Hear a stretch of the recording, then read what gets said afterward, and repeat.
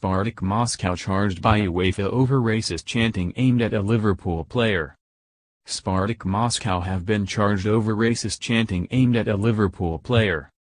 Reds youngster Bobby Adekanye was the target of Spartak fans during a 2-1 defeat in the UEFA Youth League competition for under-19 teams last month in Moscow.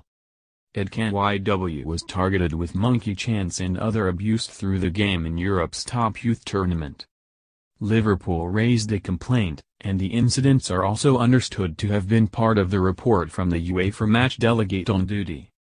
UEFA confirmed it had opened disciplinary proceedings against Spartak, whose supporters are notorious for bigotry.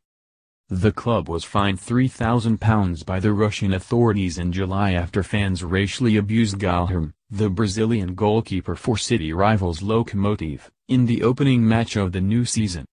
And Spartak, Russia's biggest club, have already found themselves in big trouble with the governing body for a string of crowd disturbances this season.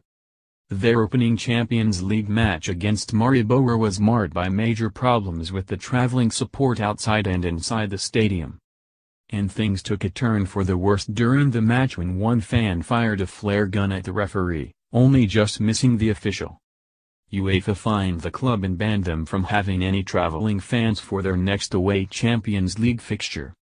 But the club found itself in more trouble just a fortnight later when they faced Liverpool, with supporters unfurling a huge banner in a defiant message to UEFA.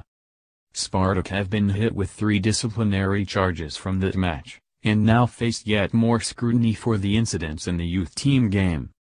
UEFA's Control, Ethics and Disciplinary Body will deal with the Liverpool case on October 19. The summer transfer window was one of the craziest we have ever seen. Take a look at the most profitable transfers of all time.